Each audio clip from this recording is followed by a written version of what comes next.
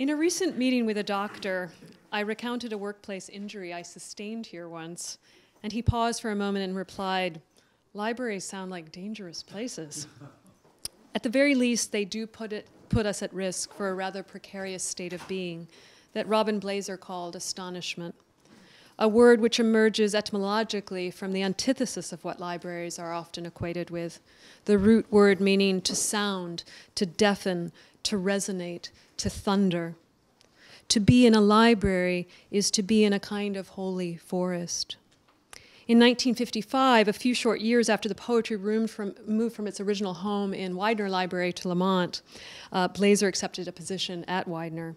And in the 3 years that he worked there and lived in Boston, he claims to have experienced his coming into being as a poet, a time when he began to distinguish his work from that of Spicer and Duncan and to initiate himself into the thinking and questioning that would give rise to his patiently aggregating poetics. For Blaser, astonishment was not a passive reaction, but an active engagement, what he describes as, quote, the business of unknowing, of the working always with the darkness, with the unknown and the incomprehensible. A tape is itself an astonishment, a kind of engagement with the unknown, a casting of one's voice headlong into the future without your body to define or defend it. Making these tapes in 1974, hardly end-of-life or deathbed editions or auditions, but midway through the journey, strikes me as a characteristically brave move on Blaser's part, done so within what he calls, quote, the darkness of the lived instant. We are so honored to have Miram Nichols here this evening, grateful not only for her long geographic journey to join us tonight, but also for her sustained temporal and intellectual journey through Blaser's life and work. Her commitment is a model. Please welcome Miram Nichols.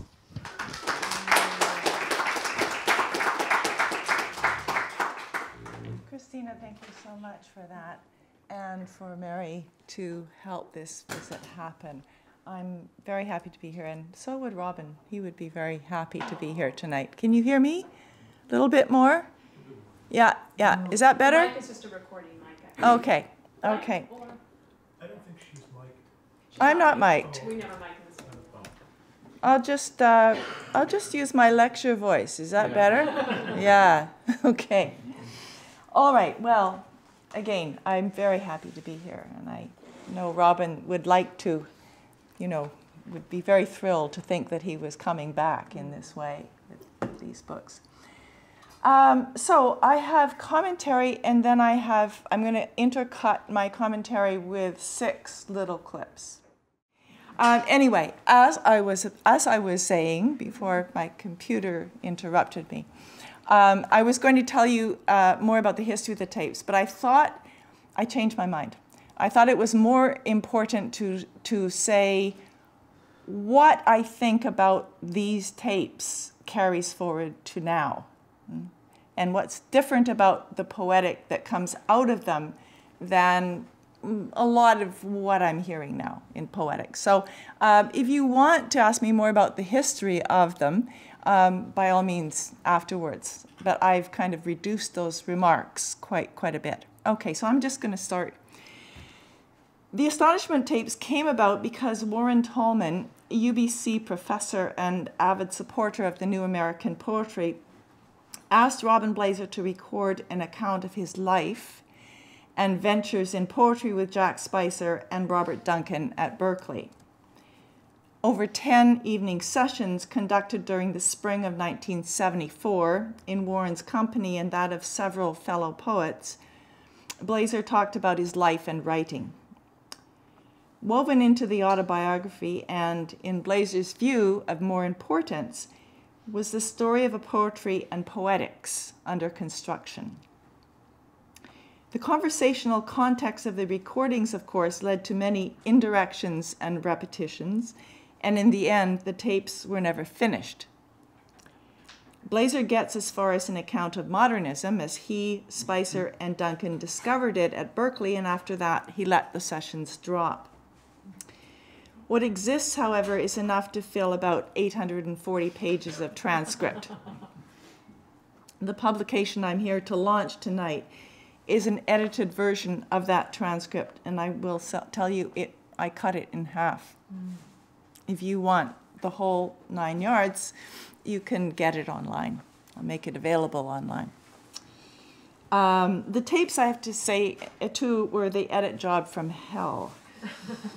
Poor sound quality, impossibly difficult decision on cuts, not to mention a large, unwieldy manuscript at the end of it all that had to be edited. So, why not leave them in the archives? Beyond whatever the astonishments say about Blaser and the post-war Berkeley scene, they bring forward something else about that period that has become nearly invisible now, I think. A view of poetry that seems to belong to the gone world. What I want to try to say by way of introduction to them is what that is. Blaser makes it very clear on the tapes that his most revered model and mentor is Dante.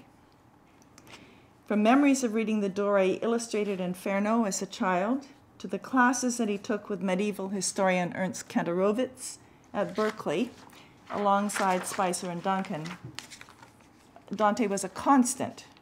He is a constant in the poetry as well, from Blaser's earliest statement poem, The Hunger of Sound, through Cups, all the way to the great companion poem of 1997 that is given over to Dante.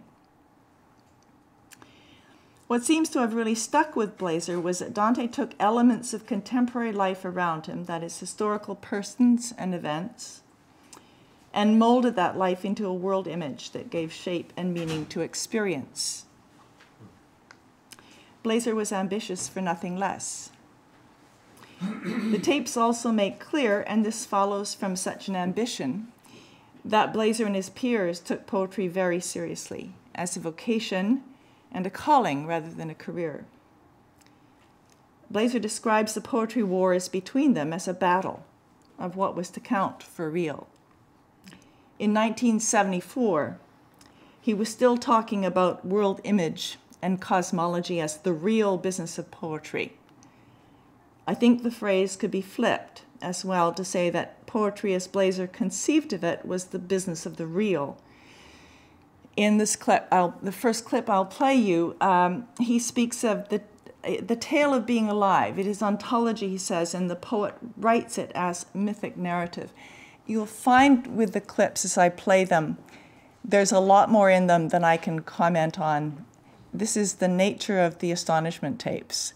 One thing turns into another thing, turns into another thing, and the sentence never ends. But I'm doing my best to kind of corral that a bit. So, first clip.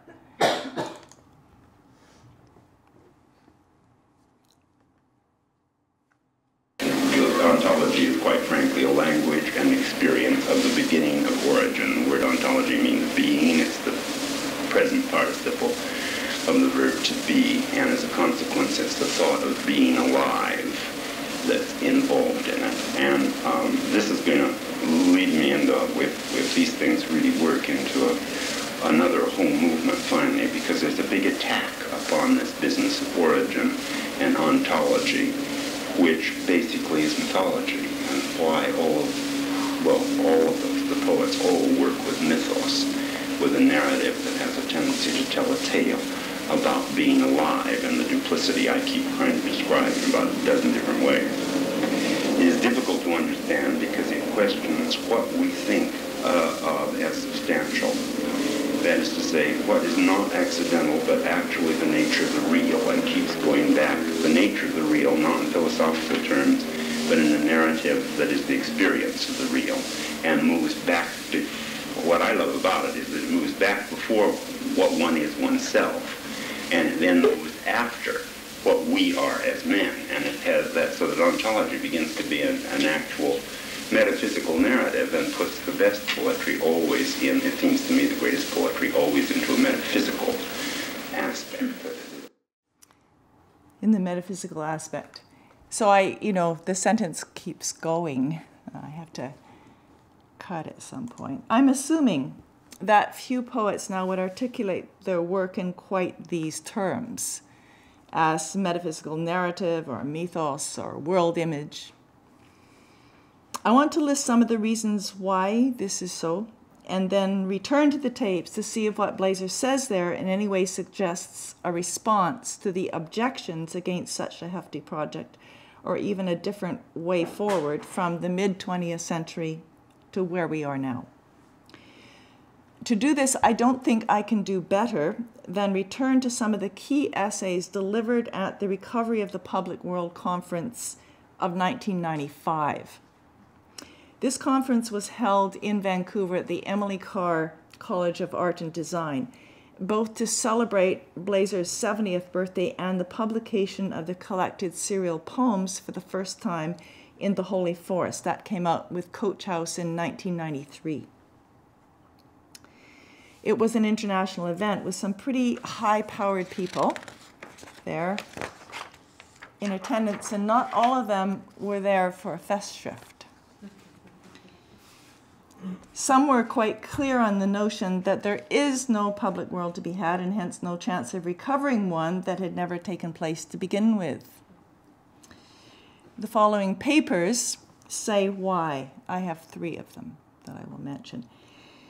And I think they say it clearly enough to make visible the cultural turn that happened sometime in the 1970s. This was a turn that shifted the terms of the conversation about poetry away from anything like world image or the making of the real. Adorno scholar Robert Hewlett-Kenter begins an essay titled Past Tense, Ethics, Aesthetics, and the Recovery of the Public World this way. So this is the first paragraph of his essay delivered at the Recovery of the Public World Conference. Those of you clinging to the sides of your chairs in dread anticipation of a discussion of ethics, aesthetics, and the public world can relax. I don't intend to launch into these matters with any pretense that they are alive to us, as if the various debates implicit in the topic are just waiting for troops to join battle. Though not so long ago, people did vigorously discuss such issues without too terrible a sense of putting themselves on. These concepts and their nexus now have a stale, remote, archaic quality. A team of archaeologists sent out on their behalf that somehow turned up their mummified remains in a cache of steel-gray army trunks and unraveled the shrouds would, under their very eyes, see these concepts change to dust. Ethics, aesthetics, and the public world. In the essay that follows, Hewlett-Kenter begins with a suggestion that the public realm has always been a facade for economic manipulation.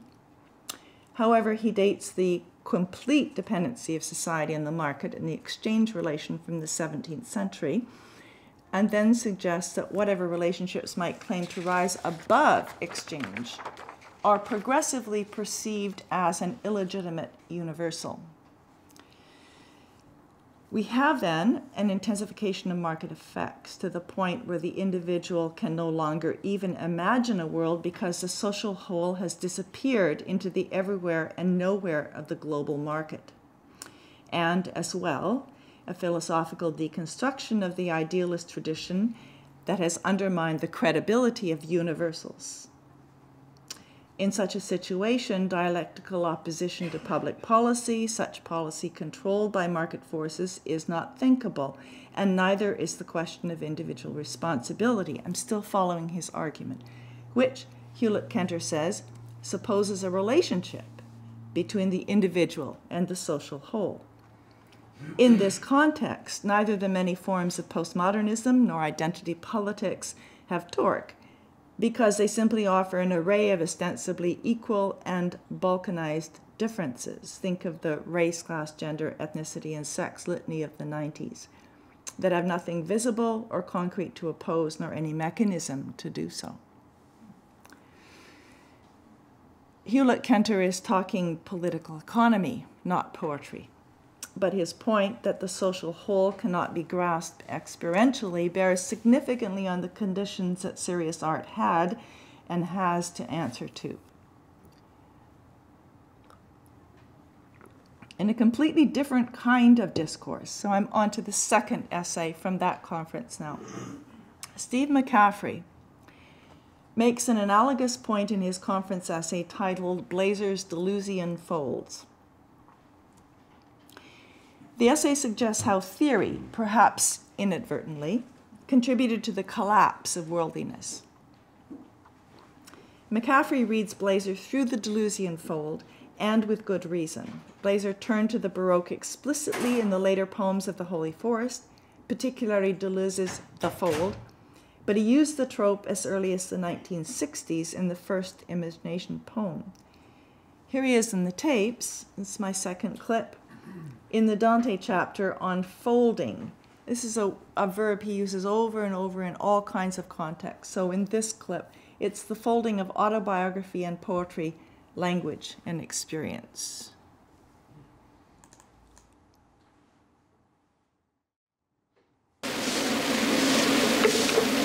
The companionships move from, and that's what I've been after with the Dante, the companionships move from the personal into thought. Experience turns into thought. It must, if it is to last. Having been through a lousy love affair, a demonic mediocrity, which tried to make me ashamed of my experience, I only saved myself from personal desolation, a total reduction of the world to my loss, by a return to thought, for me to poetry.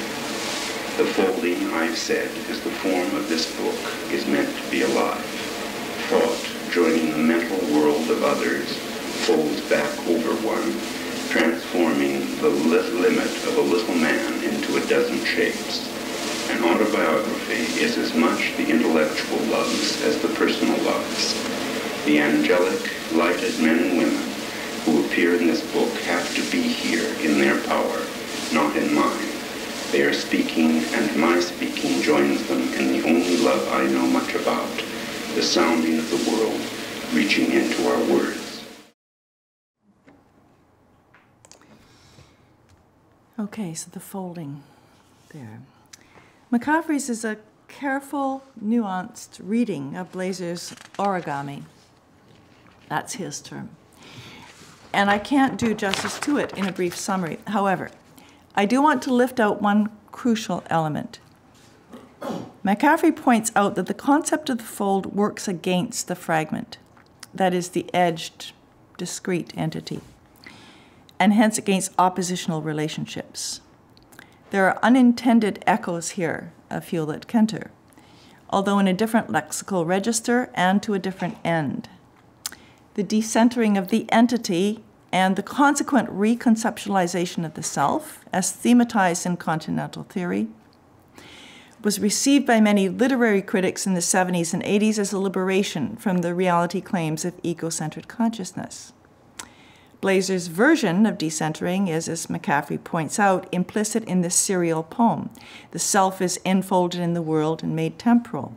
Or, as Blaser has it, language and experience reverse into each other. The price of decentering, however, is a reduction in the perceived efficacy of individual agency. Diminished agency.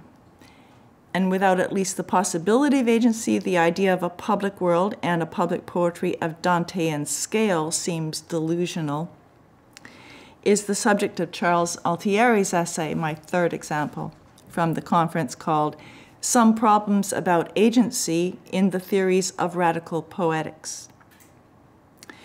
Altieri focuses on Charles Bernstein, not Blaser, and particularly on the shift from writer to reader in the attentions of language poets. If there can be no generalizable addressee for poetry, he says, then poetry will either be balkanized, its audience limited to coterie, or reduced to the, quote, infantile rage that the gods offer the marginalized. The focus on the reader as a producer of meaning seems to undercut the possibility of poetry as a site of possible idealizations and exemplarities.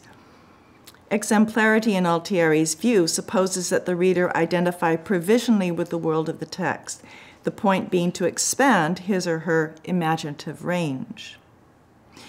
If, however, all idealizations are to be considered as ideologically suspect, then radical poetry is left with negation, in Altieri's terms, the negative work of resistance, or formalism, and I quote, a version of compositional dynamics in which the pleasures of the material text are asked to carry the axiological burdens. As negation, it will be limited to a critique of what is. As formalism, it will be stuck with exposing its own devices. In neither case can the poet propose anything like a worldview, because, as we know, there are many worlds, none of them whole, and none disinterested or spontaneous. So, from those 3 essays, to summarize, poetry cannot take on the kind of big Dantean project Blaser proposes because, first, there is no possibility of grasping the social whole on a planet where the global economy dictates policy and makes a sham of democratic public engagement. Secondly, form and substance have been superseded, both in philosophy and science, by processes that cannot be grasped as discrete. Hence, there is no self to grasp a world that is not there anyway. Thirdly, the mediated nature of experience and the cultural manyness of any conceivable readership for anything undercuts the possibility of poetry as idealization. It would seem then that, as Hewlett-Kentor says, concepts like ethics, aesthetics, and the public world do indeed turn to dust before our eyes, and with them, of course, big world-saying poems. So, I return now to the question of whether the Astonishment Tapes and the poetics projected there might suggest alternatives to these diminishments suggested by the above essays, or whether Blaser just didn't get the memo. I will take up the Arendtian problem first, the one that Hewlett-Kentor touches on. Blaser promises an evening on Arendt for the tapes, but he never gets there. He had, however, already published Particles in 1969, an essay on poetry and politics which begins with an acknowledgement of Arendt as mentor. In Particles and in the much later essay, Recovery of the Public World, this is very confusing. There are 3-4 pieces with the same title, Recovery of the Public World. It's a group of essays on Hannah Arendt. It was the conference, it was Robin's essay, and then it's a title of the conference proceedings. So this one I'm talking about is Robin's essay. So in that essay, Blaser embraces Arendt's distinction between the social and political. And it is this distinction that allows him to make an analogy between Arendt's space of appearance and the spaces of poetry. Among Arendt's readers, this distinction is one of the most debated. Arendt gives to the social everything that is usually understood as political. This includes all matters pertaining to necessity, food, shelter, sanitation, and health, as Blaser parses it.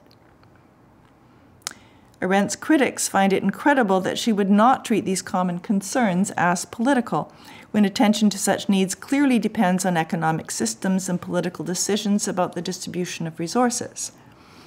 This critique parallels that of Hewlett-Kentor, who begins his essay with the idea that the public good has always been tied to wealth or goods.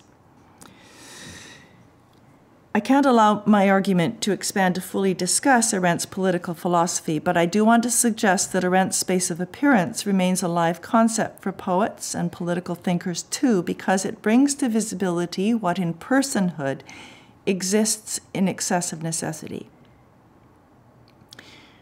Following Arendt, Blaser insists that the human real is not exhausted by need. If the only definition of the public is what people share through common need, or, for that matter, what they can agree on in the realm of ideas, then there is no public space in the Arendtian sense and no link to the arts, as Blaser understood it. However, in Particles, he argues that what we share is our particularity, and we fashion this particularity through our seeing and saying of the world.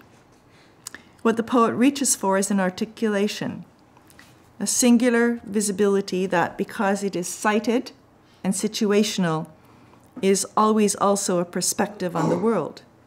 The poet's agency lies in that articulation. politics in the common sense meaning of the term as the administration of shared needs, is called upon to account for its constituents. It is not mandated to fabricate these constituents. The space of appearance, and I think here the poet space is analogous to Arendt's, reveals what is there to be accounted for. In Blaser's view, the ongoing task of the arts is to hold open a space that is its public character, where the real may come to visibility. And this is my third clip.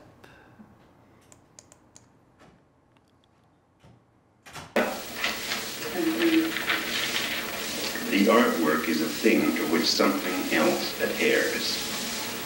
This is the open that I have said is the poetic task, having a great intimacy of the quality of its form. A work holds the open. A work, a poem, makes space for the real that only includes us. It liberates the open and establishes it in the structure of our lives. So as that clip goes on, you get more Heideggerian language, which is a whole other commentary, and that's why I cut it at that point. Okay, so holding open the space, right? How does he do this? So in many a found poem, in the series Syntax, for example, Blaser enacts his version of the poem as open space.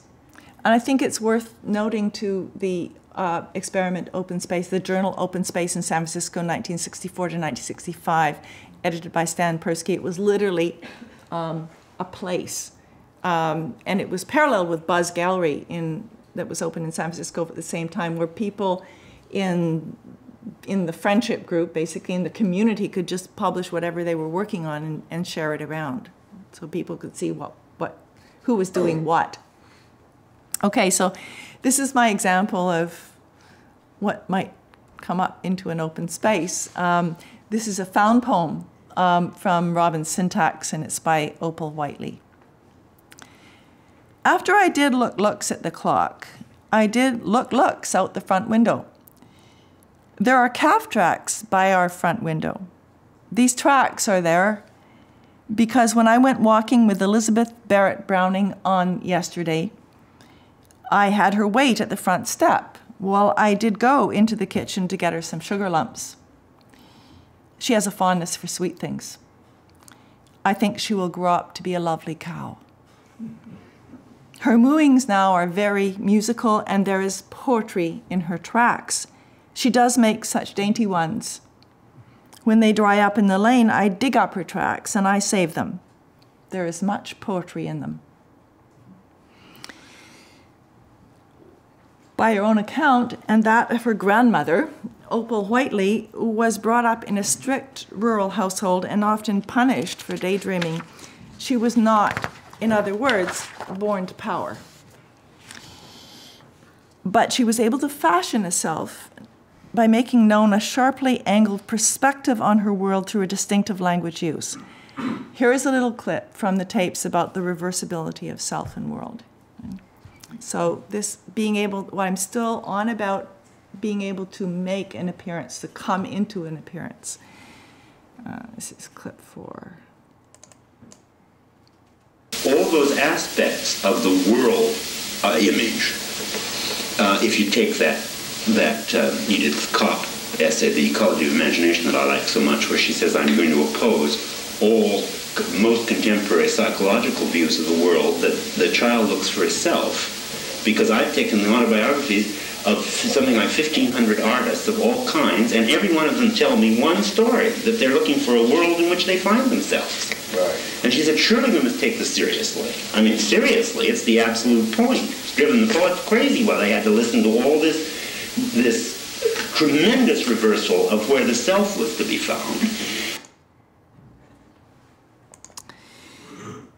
Okay, so poem as space of appearance.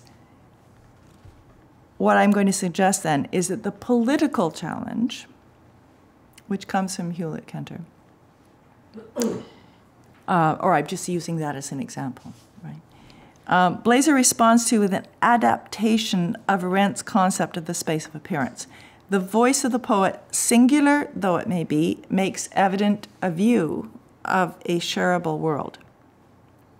The theoretical challenge, which is another dimension of it, he answers with the operational language. This is a term, it comes up in The Stadium of the Mirror, an essay published the same year as the tapes, 1974, Ferry Press, where he writes that form is alive.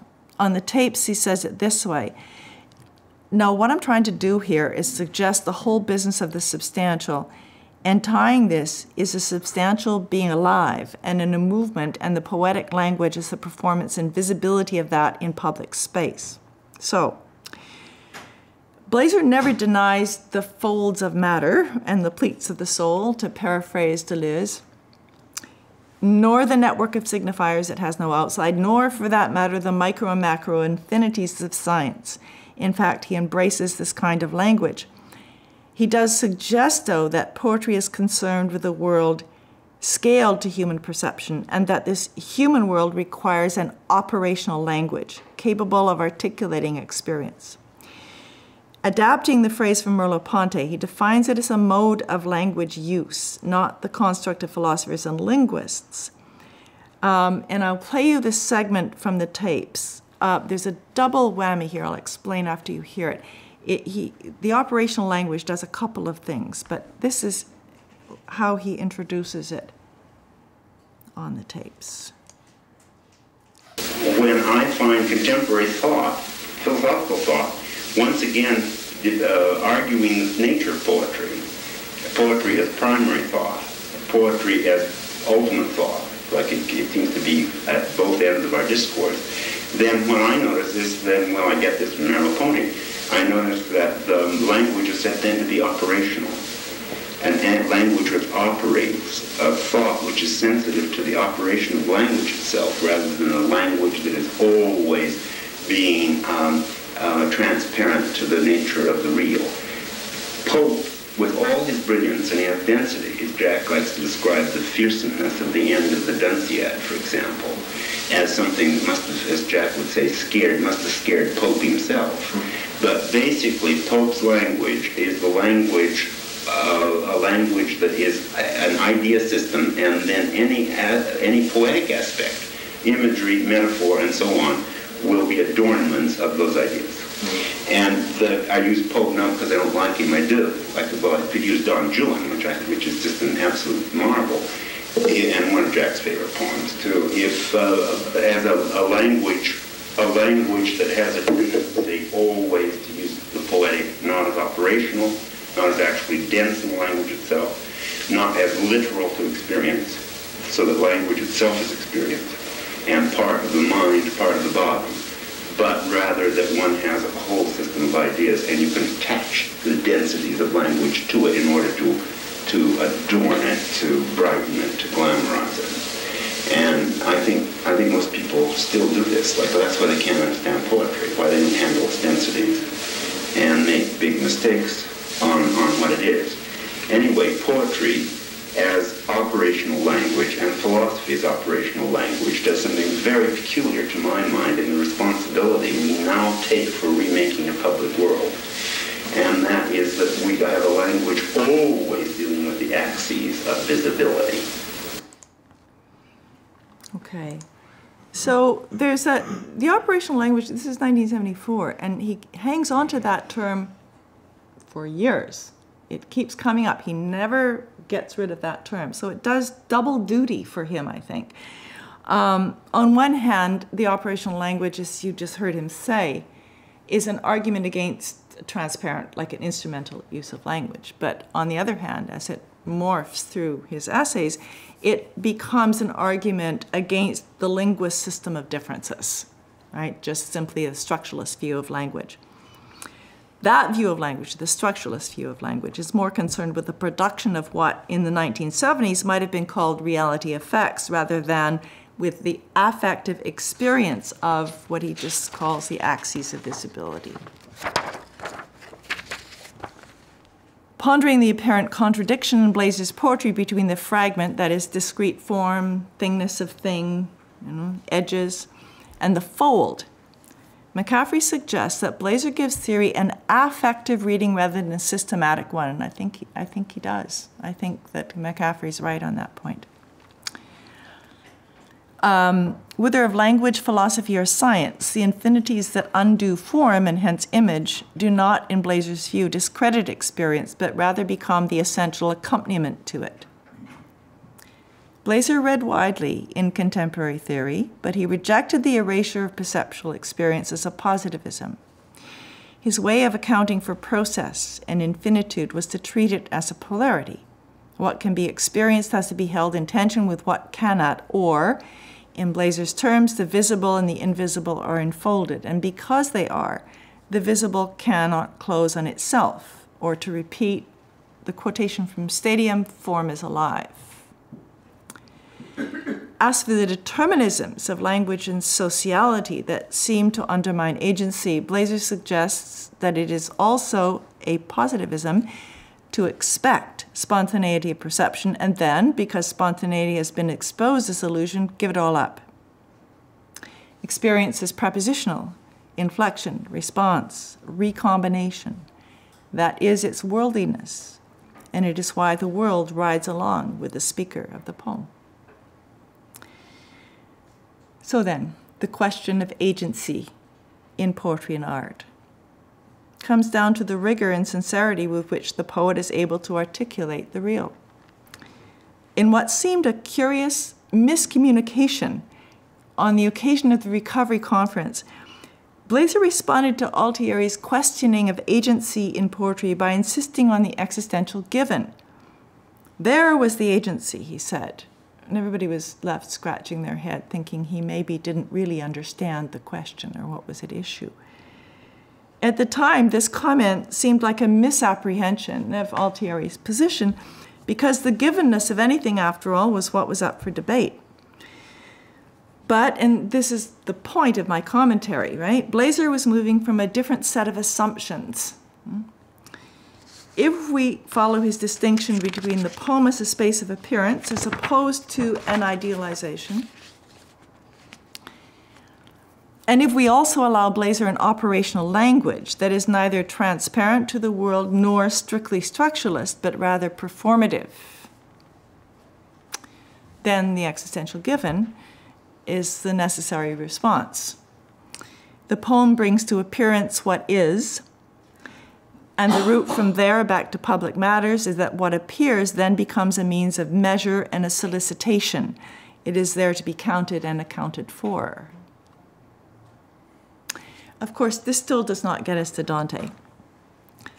The difference between a worldview founded on God and one without foundation is that between an outside view of the cosmic whole, enabled by divine grace in Dante's case, and the much humbler view from here. It is the latter that Blaser proposes as appropriate to his own time and place, and yet nonetheless analogous to the historicity of Dante. The scale of the singular view then gets ramped up through collage.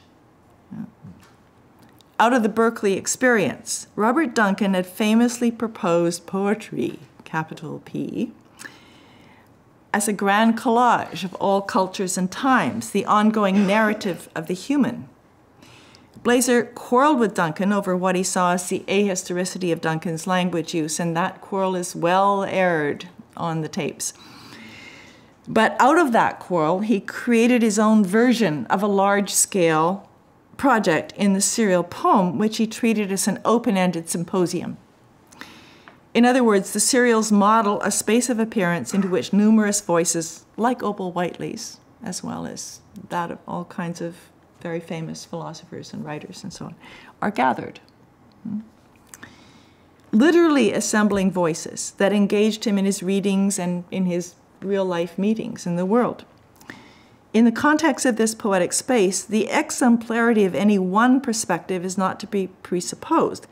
Anyone's view from here may become exemplary retrospectively if others pick it up. What is proposed as an idealization is the poem as metastructure, as open space that, through the accommodation of your view and mine, his view and hers, offers measure and method. so we can see who we are. No universals, no dissolving of personhood into social signifiers. Blaser resisted fiercely any suggestion that history is somehow made by anonymous forces. In the chapter on Ernst Kantorowicz on these tapes, he discusses his astonishment at discovering history in lectures detailing the response of persons to the problematics of their time. And this is my last clip. The point I was trying, that I wanted to make was, why is it so important to be historical? Because Kantorowicz not only gave me that sense of language, but he also gave me the sense of what it was to be in history. Now, I came out of a culture, and I think that most everyone else I knew came out of a culture that had no sense that there was any history at all. You somehow had no sense of being in a movement. This is not a linear progression, but actual foldings that move and move and move to the point where you suddenly are under the image because you've been there, like the Eagle of the United States, for example. I mean, you sit there reading in Kantorowicz courses, descriptions of what Suetonius said, Caesar's eyes looked like. And his eyes looked like the eyes of an eagle. And you began building and building and building, so the symbologies began, and you began to have a vocabulary. What we did through Kantorowicz is rebuild the origin of the language, the way in which the language speaks world and reopens, so that history, instead of timing us and putting us in a limited spot, reopened where we were, both backward and forward, so that we weren't linear any longer, but we were actually in vast spatial movements of such size and such consequence. So Kantorowicz's historical imagination, history spatialized, I think it's clear from that clip, brings us up against the historical. We are not before or after, but with it, and not protected from it, but surrounded by it, or would deluge be the better metaphor. In this our contemporary period of a befuddled and massified public, of fabricated tales of science and sociality, of politics as theater, and a consequent distrust of the political class, I suspect there are still persons at work. I began by saying that the tapes seem to come from a gone world. So what exactly is gone? Our sense of history as living space? The connection between public policy and the lives of those affected by it? The perceived efficacy of the arts at a time when so-called market forces like a Klingon warship have cloaked the faces of its operatives? Or is the problem a mistaking of the kind of agency that poetry offers in bringing the real forward? Probably all of the above. But I do not see that it follows from this state of affairs that responsibility for saying the world falls any less heavily on the poet. Blaser ends his recovery essay with a call for cultural memory. The Mahabharata and the Rig Veda, like Gilgamesh and the Odyssey, are events in human consciousness which accompany the teachings of the biblical prophets, Zoroaster, Confucius, Gautama Buddha, Christ, and Muhammad. These move us as events in the history of consciousness, of how it is that men and women became human. I mean by these to suggest the tradition, along with those historical processes which derive from them that created a world or worlds. We need to know how old we are in order to gain an attitude that knows how to take care and preserve and admire the things of the world. Perhaps then we could turn with greater assurance and finer judgment to the modern project, which is devoted to change. I'll leave it there.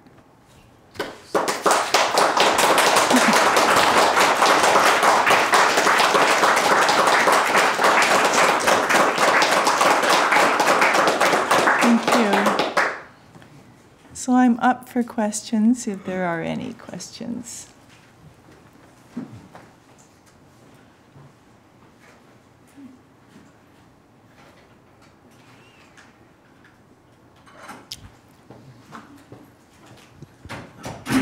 the book probably discusses the context of the recordings and how it all unfolded. I can tell you a little bit more about the context of the recordings.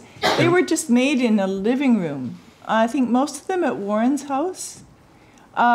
Terrible equipment, just barbaric equipment, right? So they were literally made on little cassette tapes. And there were like a handful of people present. Daphne Morlatt, a Canadian poet, was there all the time. Warren was the principal interlocutor. He was the one whose voice you hear most of the time. His girlfriend was there, Martina Koharek. And Angela Bowring was there. Angela Bowring was the wife of George Bowring, the poet. And then Frank Davey dropped in for one night. Frank Davey and George dropped in for one night. So they were there for one session, one particularly fiery session where all kinds of the fur flew. How many nights? There are 10 sessions. 10 sessions. And they're not of all equal length. Some are shorter than others, but there are 20 tapes in all. And what was the level of alcohol being consumed? Endless. Absolutely endless. You can hear them drinking and smoking on the tapes. Yeah, it was pretty. And so, you know, this was the editorial nightmare of the tapes, because there's no, you know, one thing leads to the other, leads to another in that context. And there's lots of digression. So if you take a given topic, let's say, you know, Dante or something, that's a big one for Robin, you're going to get it in different spots, because he'll start off and then the conversation will go off here and it will go off there, and, you know, then you have to read around and you come back to the topic later. So it's very tough, you know, especially if you're trying to cut something of great length, to do that judiciously. But I thought, for the reasons I tried to outline tonight, it was worth trying to make a book out of this. And then, of course, for people who want to hear what has been cut out, you know, you can get it online. I think Penn Sound is going to mount all the audios. But, you know, if you want them now, you can just email me and I'll send them to you. I got them on a hard drive. So no problem. I can send them anywhere. Also, Simon Fraser, yeah. Yeah, I wonder if you can give us a fuller account. This is something I've never quite been able to grasp, of how Blaser gets from a moment in which, right, he would say that he still thinks his poetry is being written by Spicer and Blaser. Yeah. Spicer and Duncan, rather. Yeah. In that first essay, The Fire. And how he gets from that moment and their particularly distinctively anarchist politics to Arendt in the first place. How does Blaser come to believe in the possibility of a public sphere at all, given how he's operating and who he's operating with? And that's not, I don't see that articulated anywhere in the essays. Is it like a hidden biographical thing? It's in Particles. Where does it come from? It's in Particles. You mean the public space? Yeah, yeah. Arendtian space. It's in Particles in 1969. You know, he begins in the first paragraph by crediting what he knows about history to Kantorowicz, what he knows about politics to Hannah Arendt. Right. I still don't understand how he moves from, or whether he had always sort of harbored this sort of belief in public space and it just wasn't coming out. Or is there a prehistory? Does Blaser have a kind of anarchist prehistory that before he gets to kind of Arendtian politics? Well, he did go to anarchist meetings in Berkeley. But that was very early. And, you know, if a 20-year-old is going to anarchist meetings, how seriously do you take that politics? I'm not sure, you know. That's where he met Jack Spicer. And Spicer introduced him to Duncan, who Spicer got him to the I'm sorry, I'm misspeaking here. How did it go exactly? Spicer got him to the anarchist meetings. Sorry about that. Yeah, it was Spicer who was going first. And then Spicer also introduced Robin to Duncan, who had been going to these meetings. Spicer and Duncan met at those meetings, right? But they were all, I mean, this is like 1946, 47, so they're like 20, 21, 22, Duncan a little bit older, and that's it. So I know that it's, it might seem like a leap to go from public poem to public space. But I think the problem was how you get anything public out of the spectacle, let's say, of modernism. Right? They were when they were at Berkeley, they were reading James Joyce, they're reading Ibsen, they're reading Pound. These things, Mallarmé, Cocteau. These are all mentioned actually in the last part of that I've included on the tapes, the moderns at Berkeley. And there were big lessons to be learned, but also big problems because of what had happened to a lot of, especially to Pound after World War II. And so how do you address that? That was the issue, I think Robin was aware of her quite early on. She was briefly at Berkeley. He never knew her then. He never got to know her. He tells a story on the tapes about being the boy at the turnstile. He was working in the library and she apparently got stuck on a turnstile. She got her legs stuck on the turnstile and he had to help her through. And he says, I think she'd probably just, remember him as the boy at the turnstile. But there was nothing, he was reading her work, but there was no personal relationship. And I know that he used to say, well, it's me. I'm the Arendtian in the bunch, It wasn't Duncan and Spicer. I'm the Arendtian. I'm the one who really clued into Hannah Arendt. And I think that what's key, and this comes up in a lot of essays, and as I tried to say, it's a very contentious point among Arendt's commentators, the separation of the social and the political, right? I have read her critics, many of them, who say you simply can't do that. You can't make that distinction, But I think Blaser went with her on that. And so if you do have this idea of the Arendtian political as a place where things appear, there is an analogy to be made with poetry there. And I think maybe the demonstration of open space would be a close.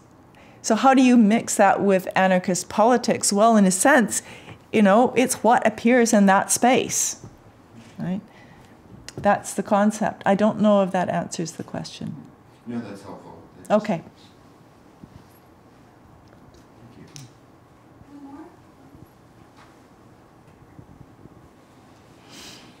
I could ask a question.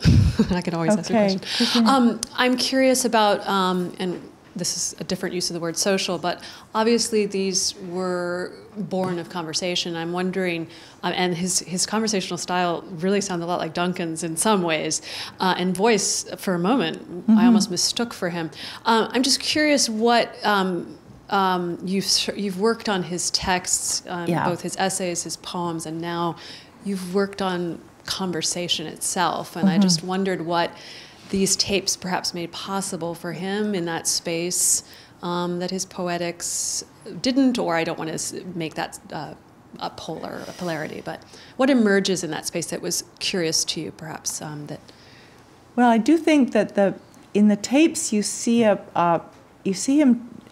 trying to articulate a poetics that is not quite there. I mean, he'd just written Stadium of the Mere. Okay, so The Fire is 1967. Particles, 1969, right? And then Stadium at the Mere and the Astonishments is 1974. And I think really if you want to get the redacted view of Blaser's poetry, those 3 essays, you'll find it in those 3 essays. And so at the same time as he was doing Astonishments, he was also doing Stadium at the Mere. It's just round about the same time. So there's lots and lots of indirection, that conversational digression. But also, I think in the process of it, a finer tuning of his poetic, historical, cultural context than you get just about anywhere else. Right? And perhaps some larger, looser claims. You asked the difference between the essays and this. They're done on the moment and, really after a lot of alcohol. And so everything is loosened up. Everything is loosened up. But you can hear the bones coming together, as it were. I don't know, that's not a very good metaphor, is it? But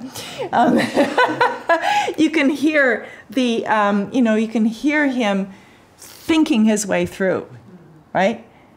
Some of the issues that were important to him. So in the first part of this, the first chapter is pretty much autobiography, right? And then the second one is about where you get to Berkeley and the Kantarovitz lectures, and then the long Dante chapter, and one in the moderns. Right?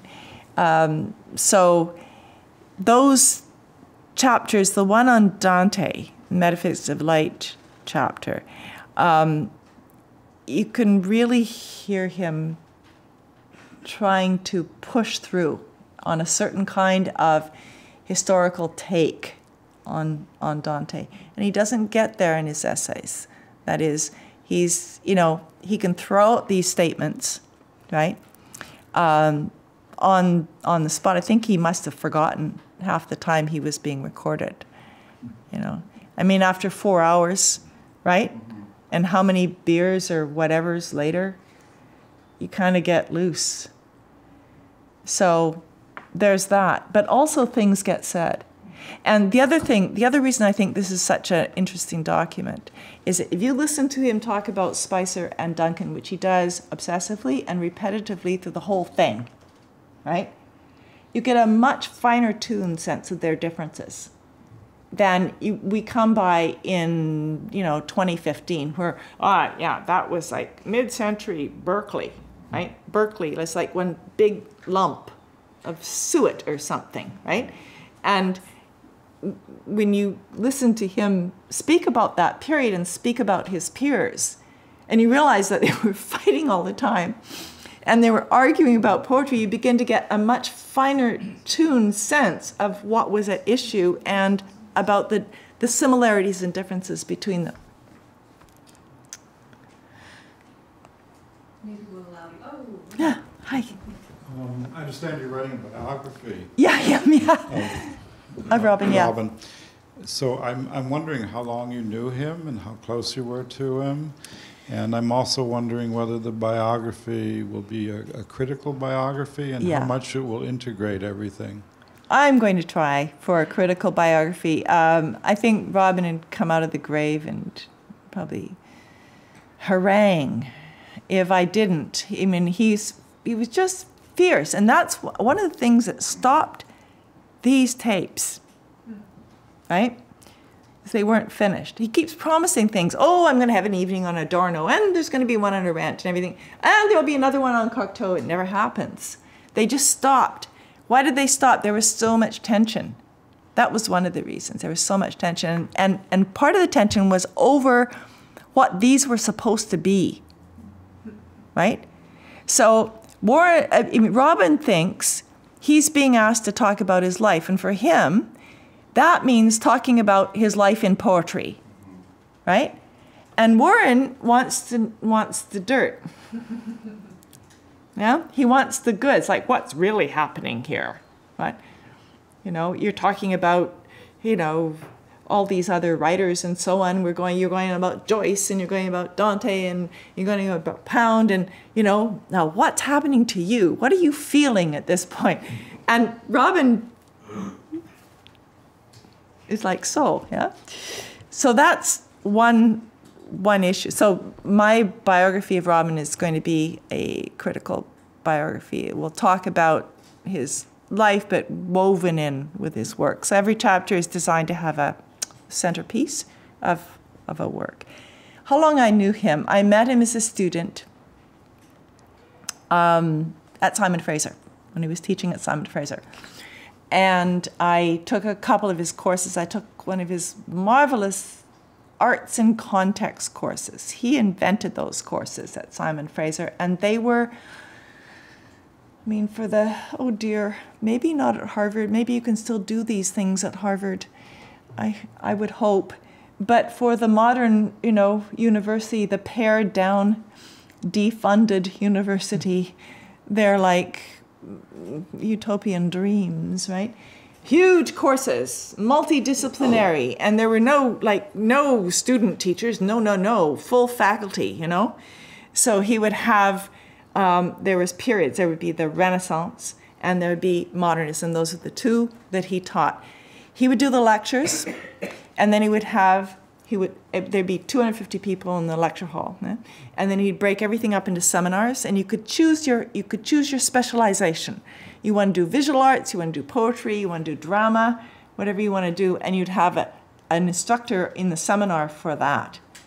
And he had, I mean, in his vision for this, I've seen all this in paper, it's on the archives, you know, he had planned that there were going to be, you know, singers and dancers and theatrical troupes and just about everybody, art shows and everything to support these courses. And, you know, that was, so anyway, that's how I met him in modernism, in the modernist class.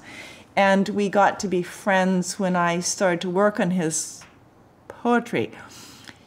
Well, I thought that there wasn't much about it. And I had this idea that if I was going to be a literary critic, that it was my job to talk about what there wasn't much about. And I realized later that that's not a path that many people follow, and it was rather hard to do that, but that's how it came about. And as soon as I started to do a little bit of work on him, then I stopped taking classes from him, and we started to become friends. So I do him, gee, he died in 2009. That was about 30 years.